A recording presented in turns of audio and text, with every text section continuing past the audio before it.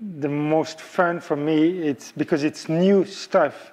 It's really in 2019 that we have come to take advantage of this functionality.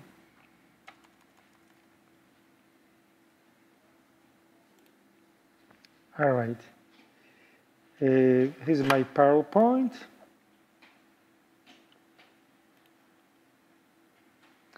So I will start on page 158 of the PowerPoint slides. And I will talk about photorealistic rendering for data visualization. Everybody's here? Yes? Okay. All right. So we're going to review the old classic OpenGL programming and rendering, and then move to the modern ray tracing rendering. Can you show the first slide again? Yes, I can. This is the one, yeah. ParaView photorealistic rendering for data viz.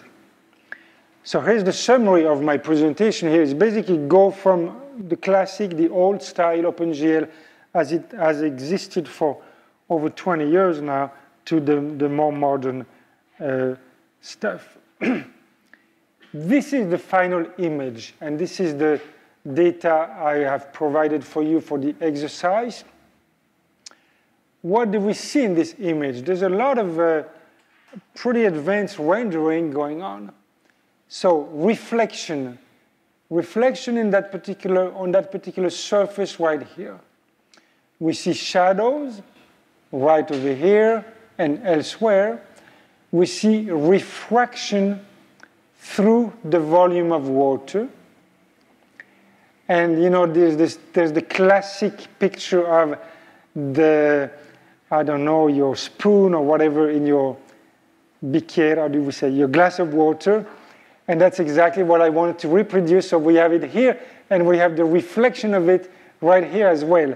And I will not tell you how many hours I have spent making this looking just right, okay? And then what we have really is materials which behave differently. So this material here reflects light. This one does not. Okay, so we're going to be able to do all those different things. But let's start from the beginning. At the beginning, so this is the history of computer graphics, there was ambient lighting. So a uniform color everywhere here on this surface, independent of the orientation of the surface. Same thing here. So we know it's a cylinder, but if we didn't know, you could hardly guess. How do we do this rendering? For every pixel, here if I pick one pixel on my screen, every object contributes, every object is projected onto the screen. And the Z-buffer technique, the Z-buffer tells me for every object the depth of that object. So usually we count this as being the x-axis, the y-axis is normal, and the z-axis goes into the screen. And this classic Z-buffer technique tells me, here I keep the pixel that is closest to me. And that's it. It's very nice because it allows a brute force rendering of the primitives. Everything gets rendered. We don't have to do any classification until the very end. We keep the closest pixel. That's it. Then we made some progress. We changed the illumination of the surface here based on the orientation. As you can see, this surface here and the top surface, they see more light, and we will see later on that I have placed the source of light over here, far away in that corner of the room. So you can imagine that there's more light over here, and this light, this wall here sees less light. And we will also later on show the shadows behind that cylinders. Anyway, this is called diffuse lighting. And for this, we need surface normals. How do we switch from OpenGL to Osprey to ray tracing? Well, basically, on the graphical user interface, you do this. You enable ray tracing here at the bottom of your screen. And if you do it in Python, you do it like this. You get your render view, and you enable the ray tracing with a flag of 1. And then we will have 3 different backends. I will talk about this later on. This, for the moment, shows no shadows. We can turn the shadows on at a later time. So this would be the ray tracing image. It doesn't show any different than a couple of slides earlier. Well, there is one difference, but otherwise not so much. This is ray tracing, and from the point of view of speed, this is a small model, so it's interactive, no problem for me on my laptop here. I can do more. I can add shadows, just like this. So it sounds obvious, but if you don't define a light source, there will be no shadows. It's like switching the electrical switch when you enter the room. So you must define a light, and then there will be shadows. Now, those in computer graphics, we call those hard shadows. Why so? It's because the boundary between the light and the dark side is exactly a binary thing, 0 or 1. But in reality, it's not like this. Look on your table at any object. There is a small zone where the light intensity changes from 0 to 1. So those hard shadows are not realistic. Look carefully at the difference between this and that. See, particularly here, I like very much this. This is a so-called soft shadows, and it's a lot more realistic. It's a lot closer to reality. Don't confuse this with light diffraction. This is yet another term. This is not light diffraction. Light diffraction is the famous picture of the Pink Floyd album. If you still listen to Pink Floyd, I do. That's light diffraction on the prism. This is not light diffraction. This is the fact that the sun, or our light in this particular case, is not a point light source, so there's not a single line, just like a laser light of light. There is more a wide area as a source of light. How do we define this in ParaView?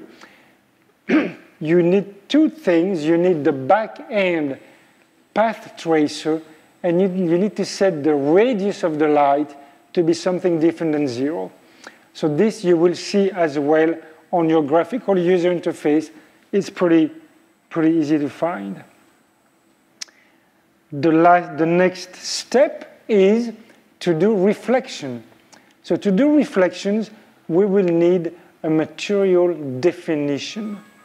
In this case here, I have the material copper, which is defined as a metallic type with a certain roughness and a certain reflectance.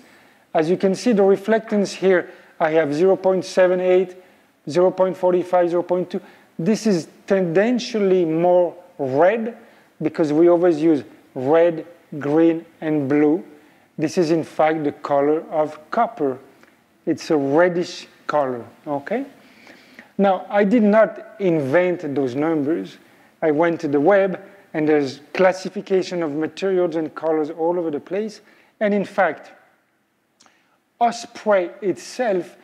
And by the way, this is the same Osprey library which we used before lunch to do volume rendering. So with the same library, I do volume rendering and I do ray tracing and path tracing. Osprey, in its documentation, has a list of materials, which are the ones I use. And in your distribution of ParaView, under the directory materials, you have a file called osprey_maths.json. This is the file that you should load to be able to bring into ParaView the definitions of all your materials. Okay?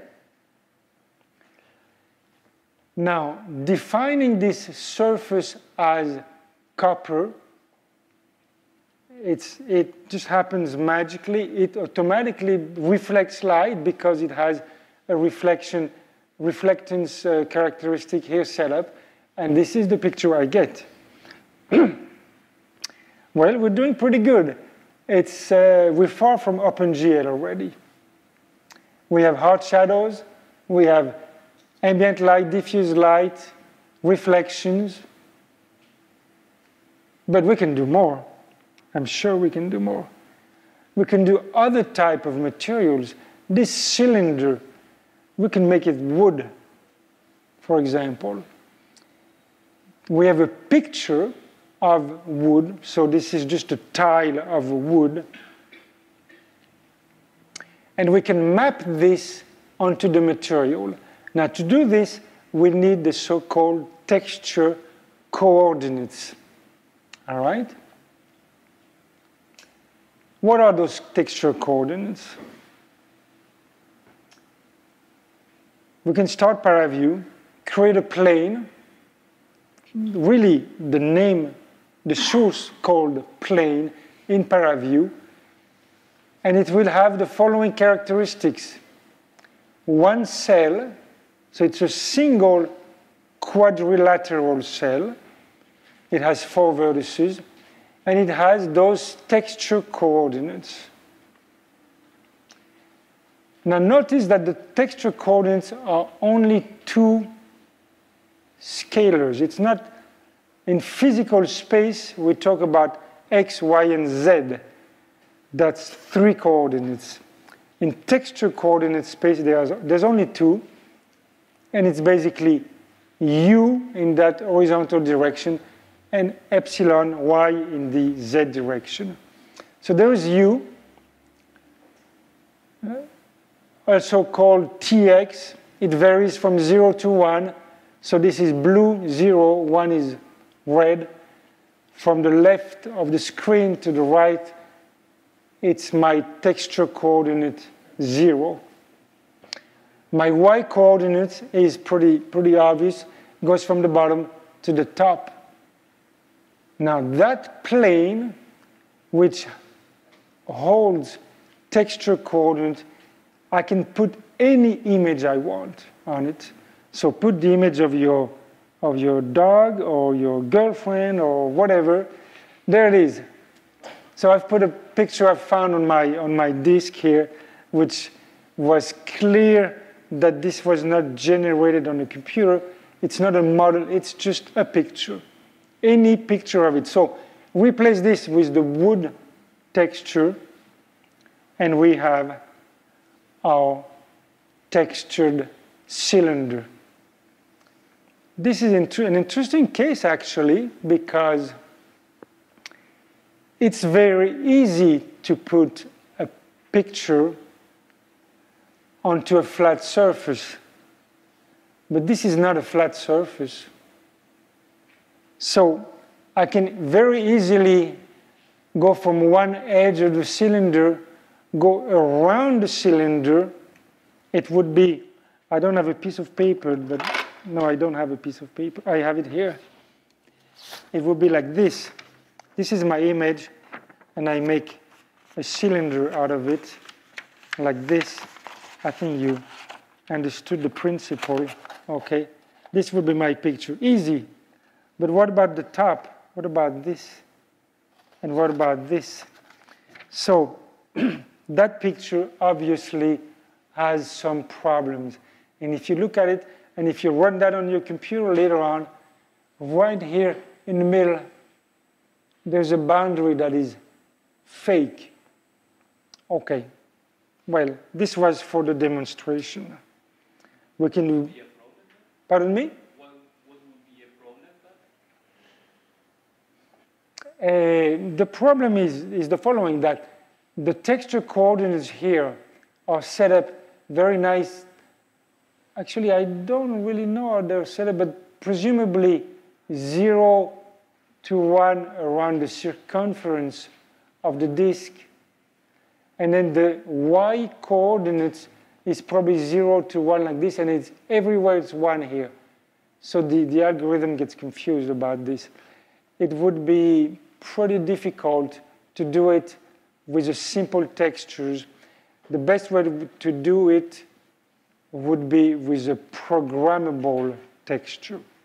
What about if you split your surfaces and you assign? Yeah, you can always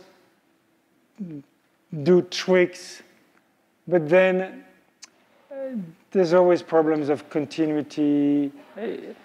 It's very easy to make a bad picture in computer graphics. Okay? Yes? Does it help if you use a bigger picture of the wood? No, it doesn't help. It's really the problem is that it's difficult to define.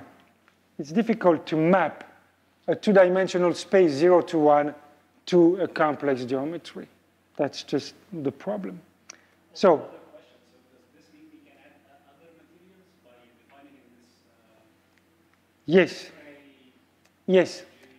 On your material file, you could define your own materials. You could add your own materials. So, for example, for the T part, I've done a material where instead of using a white translucent glass, I've made a green translucent glass for the lid. I'll show you the demonstration. So, because it's ASCII text, it's very simple to edit. So this was for texture. And the final goal is our picture right here, where we do light refraction through the material. So for water, I have a particular material of type glass with a particular attenuation, distance, eta, etc. And this is what I get here. So that's my final version, I believe. Yes.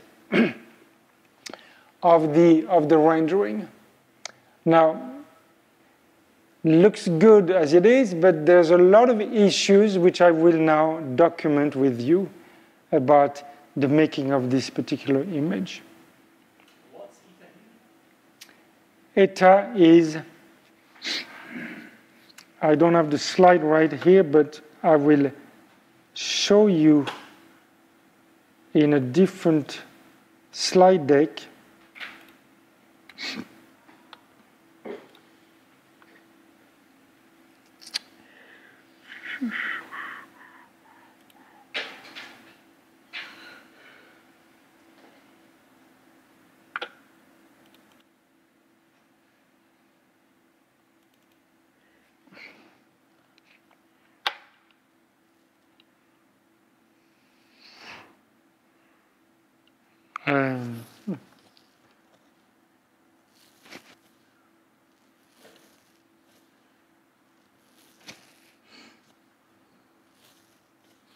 No, I don't have it here. So I have it over here. Projects.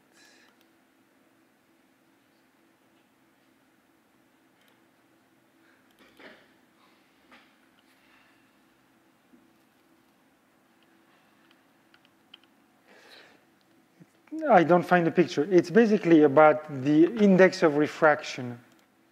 the index of refraction is at the boundary of a certain material, light gets diffracted, gets bent into one direction, and that coefficient tells you about the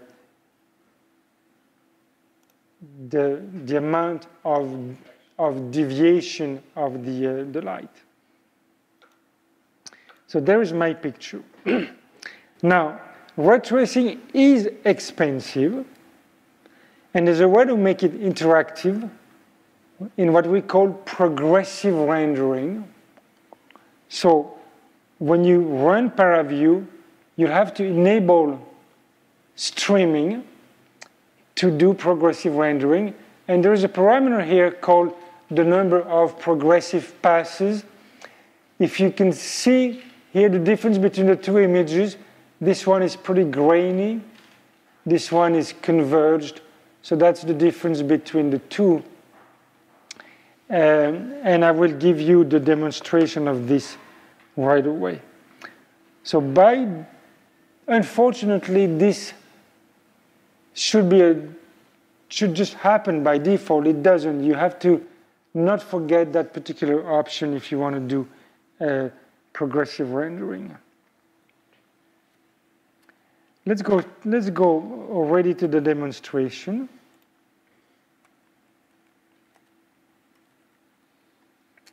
Which would be right here.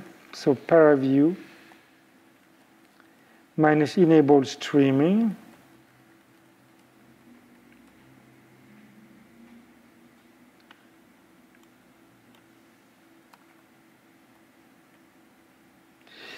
And I will use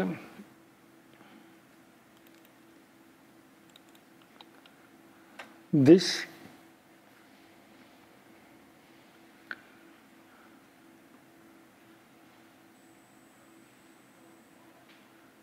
There we go.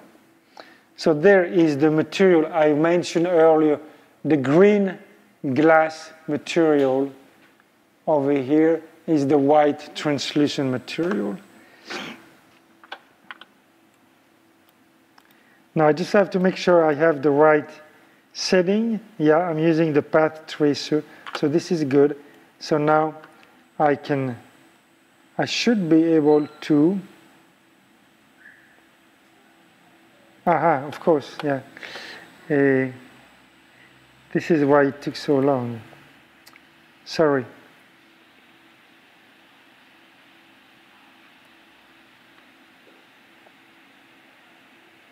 So those are the parameters to be careful with. This was set up for a batch computation. So in batch computation, I don't do progressive rendering. I want to compute the fully converged image, then save it to the disk, and then I'm done. So I had this set to do 50 samples per pixel, and I had a single progressive path. I'm going to change this completely.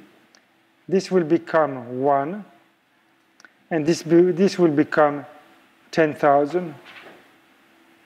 And now you'll see the difference. The difference is that I can change this in real time on my laptop here, move around. You can see the teapot is pretty grainy, but as soon as I stop talking, it gets better.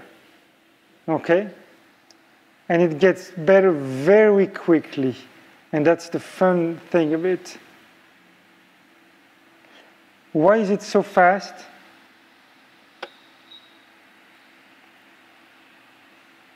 It's because I have an option here called denoise. I have a machine learning algorithm doing image denoising, removing the noise. So as soon as it finds a couple of, not a couple, I think it's 4, the minimum number, 4 images which have been progressively rendered, it knows that the best image is probably doing this, and it renders that image better. So this is the image denoiser, which is supported in hardware on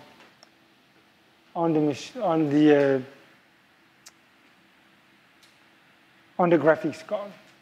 So there, you see, Here is the interactive, and here is the image denoised. And there's a lot of stuff going on here, diffraction through the glass material.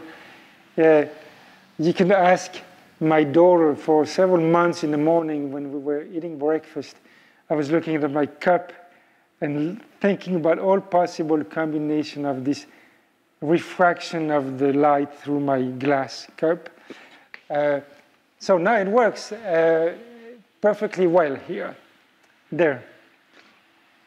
This is retracing with progressive rendering. Now, on my laptop, I have a GPU of the last generation called an RTX capable GPU. So it does this denoising and this retracing as fast as it can with the RT cores. If you don't have that fast GPU, actually Pitt's Dane itself is a generation earlier. It's the Pascal GPU. We can still do the same retracing, but at a slower speed. And that will come. In fact, in November, we will upgrade the drivers, etc., on the machine, and then I will be able to do this retracing as well. If you don't have any GPU at all, and that's actually often the case, you can go to the Osprey path tracer. So this is the last of our option over here. Well, we have the GPU option with the optics library, or we have the Osprey, the support with the Intel Osprey library, which is CPU only. And there are some slight differences. Actually, one of them here is pretty obvious. I don't know if you noticed. Here, there's the reflection of the green lid. If I go back to optics, that reflection is lost. Okay? Yeah, exactly the same, yeah. So that is, I'm talking about this zone here, which should be green, and it's not. And if I use the Intel library, it is green. So this is a bug in the NVIDIA library, and they're talking with me, they're interacting with me about fixing this. It will be solved. It will be solved. Good. This is done on the CPU, by the way. Only on my CPU. Actually, I can hear the fan here. I don't know if you can hear it, but it's using quite a bit of resources, but it's multi-threaded. So again, I can move that more or less interactively, and as I let the mouse go, it will improve the machine, the image. It uses a different denoiser. Intel has its own image denoiser library. And in fact, if you go to if you Google for Intel Open Image Denoiser, there's a very nice demo where you can go from the on and off version. It clearly demonstrates the advantage of this denoiser. There, so that's it for the T part. Yes?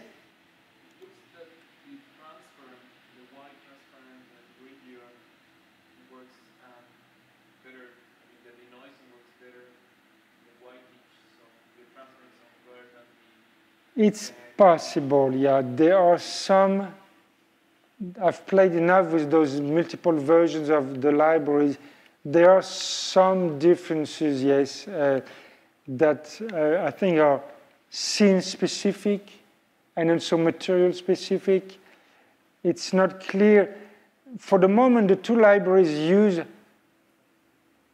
an intersection, I would say, of parameters for the definitions of the characteristics of the material. This is not fully merged. There is now an effort led by Peter Messmer of NVIDIA in Switzerland to actually make all those libraries use exactly the same characteristics for materials, for lights, etc., so that we will have a completely uniform rendering of images. So that's very good. There are some differences. Let's continue with our presentation. Depth of field is another very important feature. If some of you have done some amateur photography, amateur or professional photography, you know it very well. With a nice reflex, you can decide on your depth of field. You can blur out things you don't want on your picture. Well, you can do the same with ParaView as well, with the feature focal distance and focal disk in your camera settings. So this would be on my graphical user interface here, the settings for the camera, and here are the images. There's, see, a blur context over here in the front of the camera. My second image has the focus in the middle, and my last image has the focus here in front. There are again some artifacts. For example, right over here, those tooth-like rendering. This is something I will have to fix in a later version. But at least this demonstrates that I can really vary the depth of field based on the focal distance. So what is this focal distance here that we have to set? It's exactly the distance between the camera position and the point of focal rendering, okay? So here I've used 14, here I've used 29, and here I've used 39, I believe, for those examples. And I believe I also gave you the script to do this particular rendering, so you can exercise that as well. Now let's come to the problems.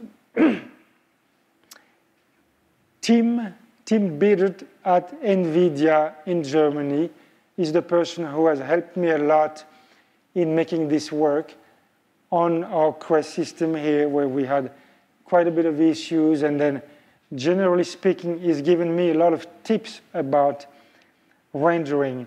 And he pointed me out to chapter, I think, 14 of the Ray Tracing Gems. This has a beautiful illustration of the following problems. If you have a container with water, for example, where would you put the boundary? Would you do this with a unique boundary? Would you do a block of water inside a container like it is here? Or would you do an additional epsilon? In other words, have a block of water that is slightly bigger than your container to put inside. Why is that so? Why should I worry about this? Is that I'm doing ray tracing. I'm working on the digital world, the computer world. Everything is limited by floating point precision. So when I traverse my volume here, when I get over here, I have exactly two materials touching each other, but I don't know which one is which. Is it the glass? Is it the water? How much is this epsilon? What should happen? The glass container has a certain index of refraction. The water has another index of refraction. You understand the point? Okay. The point is all about numerical precision. So those are the options. And there are still some difficulties there because it's the digital world. So you have to be aware of those difficulties. Second example from my demonstration here, the nice cylinder. Earlier I told you that I had taken, you could take an image, wrap it like this into a cylinder, very, very good. In my earlier version of the cylinder, I had taken a block of paper, you know, like a block notes of 100 pages like this, which I had wrapped around like this, and that was my cylinder. It was very simple to build, just like that. Okay, except that at the edge of the block, I had two surfaces touching each other like that. And those two surfaces touching each other, it was wrong. It was wrong because it was an arbitrary surface which in reality should not exist. And it showed artifacts. Sure enough, the ray tracing was perfectly good in that it showed that error. So how did I go about this? I created, instead of creating a single grid which was warped like this, I created an hexahedral grid where on the edge of the cylinder, the indices of the vertices are equal, such that from the point of view of ParaView, from the geometric modeling point of view, there's no artificial boundary. It looks like empty space. So it takes a bit of work because I had to construct this by hand, well, in my head. Then I had to write an algorithm to make that cylinder correctly with the correct index, but that fixed the problem. So that was one problem. Second problem was right here at the boundary. It wasn't just like taking the cylinder and putting it here on top and saying, okay, life is good. No, life is not good. You have epsilon. You have an epsilon between the plate and the bottom of the container. That epsilon creates trouble. So Tim, again, at NVIDIA said, oh, you know, the easiest way is just to push the cylinder down. This is the view from the bottom. Push it underneath the surface, and then we're done. It's just like hiding what you want, what you don't want to see under the carpet. We're done. Who cares? That's my job is to make it look right. Okay? Question? Yeah, what's an epsilon that you're seeing? What I'm saying is that if you simply model this container as being on top of the surface,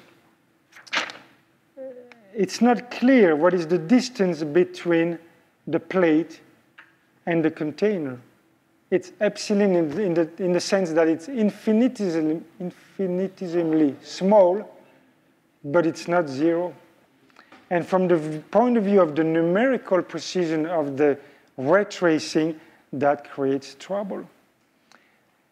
So in the demo that you have, you will see that this cylinder is pushed by, I think, 0.1 below the surface just to avoid those problems. So this is one. This is another one problem of geometric. This is yet another problem. There. So making a picture right with ray tracing is pretty complicated. Application. I have one here with the plunging jet video, which I showed earlier. This was an early version of the video. So we have air bubbles in a column of water. Pretty simple. Two-phase liquid simulation. And the bubbles were shown earlier with an iso surface of the volume fraction at 0.5. So everything above 0.5 was air, and I could show those as little blobs in the space, but that was not satisfactory at all.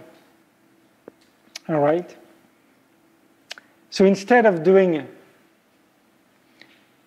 ISO surfaces, I did ISO volumes of the volume fraction. I computed the external surface of each of those bubbles to put normals, and I gave them a water material for path tracing. So basically, oh, I thought I had another slide comparing the two, but anyway, that came up to the movie we have here, which doesn't work. Yes. So I'll show you the movie, and then we'll discuss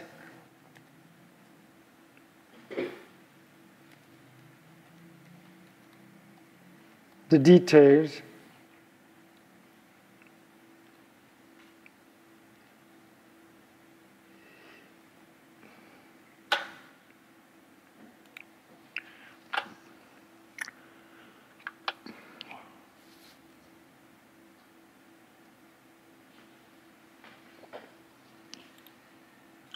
There it is.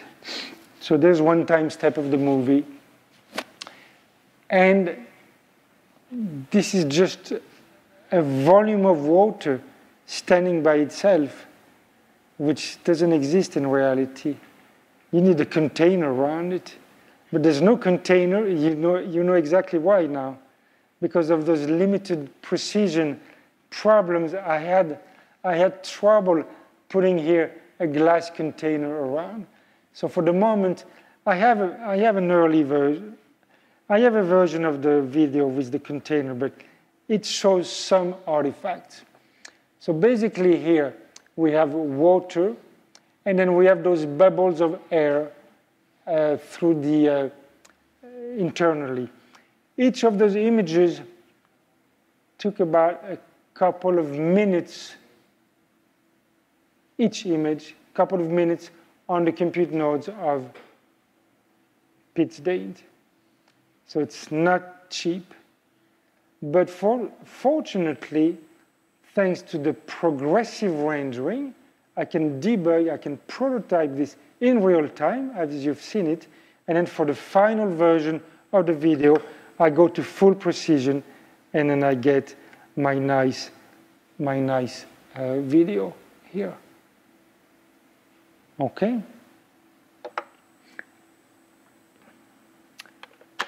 All right, so. Okay, just a quick question. Yes. How long does it take, given that you already have the input data, like simulation results, how long does it take to generate such a video with your level of experience? Well, in one afternoon, I can make a prototype for you. One afternoon? Yes. Okay. So for the newbies, like newcomers, like myself, for ParaView, how long? Yeah. It would take 6 months. No, just kidding. We've seen through this my presentation what are the problems. Well, first of all, how do you do it? You have to define materials. So each of your objects must have a material. In most cases, most objects should have normals. You know, those vectors that are clearly defined. In fact, there was a couple of weeks ago, somebody on the mailing list saying, oh, I'm trying to do this type of things, and things look completely wrong, and this is a bug, etc. I said, wait a second, give me your model. I took a copy of their model, and they had surface normals that were all over the place. It was completely, their geometric model was completely wrong. So first and most important thing, get a clean geometric model. By clean, I mean the normals should be set up correctly. There should be no intersection like in the case of the cylinder. There should be no things like this. There should be no room where the digital, the limits of the precision of the arithmetic will provide problems. Then you define your materials, you test it, you define your lights. I actually had to struggle quite a bit with the positioning of the lights in ParaView. It's not very user-friendly. It's there, but positioning the light is a bit complex. You test your shadows. Things should look right. And only at the end, you go into the path tracing mode where you do this refraction and all the fancy effects. But having the clean geometry is the most important point.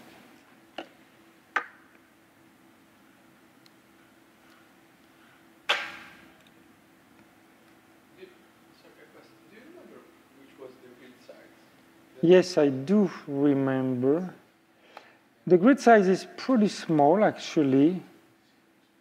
It's 1024 in the elevation and 512 square on the base.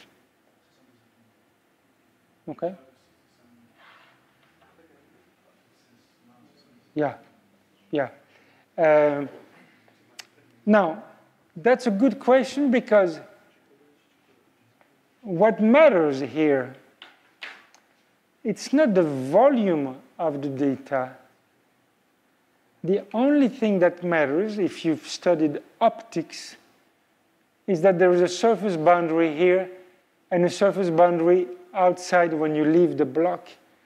Whatever happens inside the volume of water, it's trivial. It's just a straight line.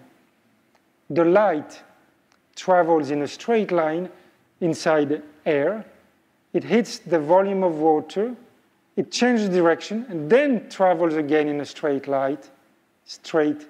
line, and then it exits the water and gets diffracted again. But the size of the volume really doesn't matter. This was my early mistake. At the very beginning, I thought, oh my gosh, it's going to take more computation because the volume here is very big. It really doesn't matter. It's the surface materials that matter. Basically, the thing that matters is the amount of bandwidth. Exactly. Exactly. Yeah. But you have the bubbles also there. Well, yeah. So here in my case, I have the bubble, so I have to do multiple traversal of material boundaries. Okay. There. So that's all I have for ray tracing. So we have a demonstration of it. Of course, it would be too much wanting to do this as an exercise, but I think I have provided on Daint the demonstration. And the first one to test is this ray tracing.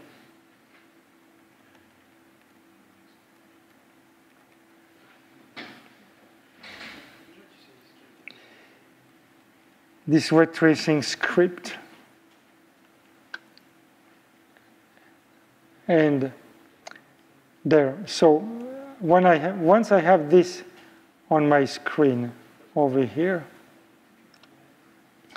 I can, for example, for the mirrors, I can change the material. So if I go to my material interface,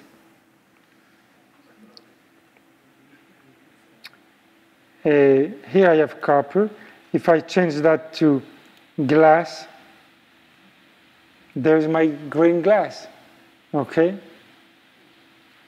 And so forth. If I set it to wood, this would be my wood texture, which is obviously wrong. If I have aluminum, this would be the rendering, and so forth, and so on. And if I say none, I go back to a fully opaque paint, just like the wall over here. This is paint, this is matte rendering. Oh, and I wanted to show you, oops, sorry about that. There.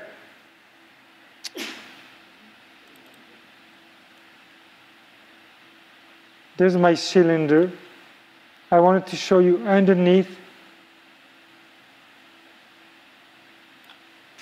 See, there's a piece of cylinder right here. Here's how I should do it. I should remove everything.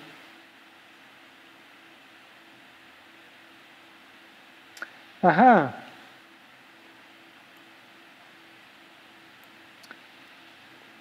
In that demonstration, I have both the old glass and the new glass.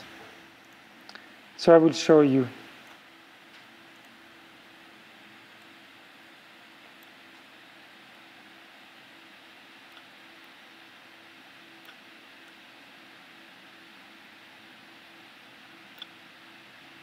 Okay, do you see the problem?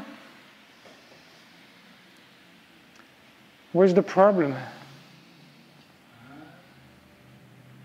See the edge? Right here. Okay. Here's the new glass, so I will put the new glass and remove the old glass, and that problem has disappeared. Okay? Over here. No, I didn't, no, there's no such trick. In fact, I'm going to show you now how you debug those particular things. Let's turn off volume range. Let's turn off ray tracing over here.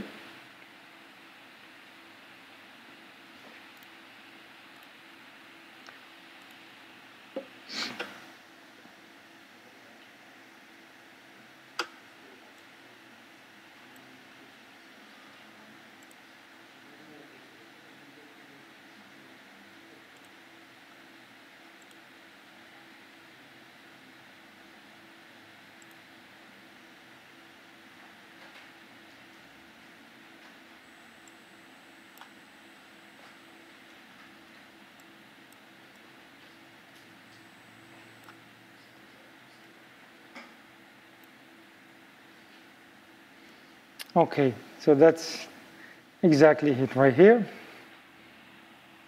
What do you find out if your geometry has problems? This is classic OpenGL rendering, no ray tracing here. I take my object and I change its transparency to something smaller. See? There's the problem right here. When you do transparent geometry, semi-transparent geometry in computer graphics, all the problems show up. That's a guarantee. So this is the best way to debug your geometry. So this is my old glass, okay? I will turn off the old glass and I will show the new glass. Okay, there it is right here. I turn on its opacity to something else. And see here, it looks perfectly good. There's no edges anywhere. All right? So that's how you debug things.